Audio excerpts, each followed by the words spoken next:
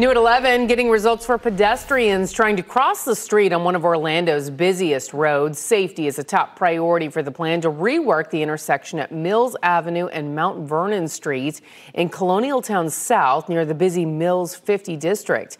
News 6's Troy Campbell is live there tonight with details on this plan. Troy?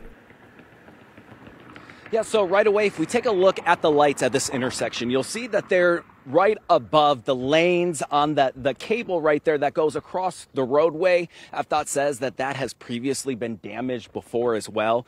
The Department of Transportation says not only will these new improvements make it safer for drivers, but also the many students who cross here every day.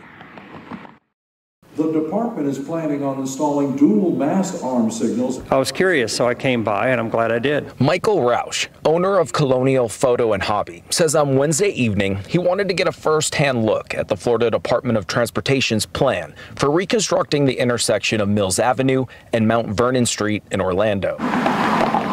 He says he was born and raised in the area, witnessing all the growth firsthand. Everything in the area is getting better and better to draw more traffic, which is the idea, get customers to come out, come down, and see things. FDOT says in 2018, an oversized vehicle caused damage to the intersection due to cables and wires lining the street.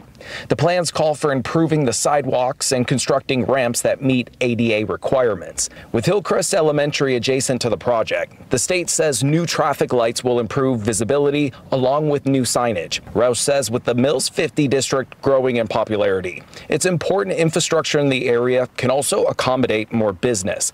He says especially with rental increases in downtown, the Mills 50 district is becoming increasingly appealing for business owners. And the nightlife is really coming in stronger into the Mills Avenue area, and I'd like to see that. It's good. A lot of it was all downtown Orlando, and now I see it in the different districts. I also spoke with an employee here at this eyeglass store, and they told me several years ago they used to have to park their car on the other side of Mills, and they say during that time there were several incidents where they were concerned for their safety.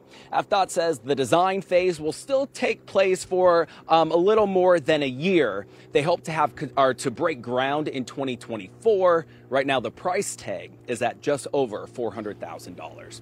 In Orlando, Troy Campbell, Getting Results, News 6.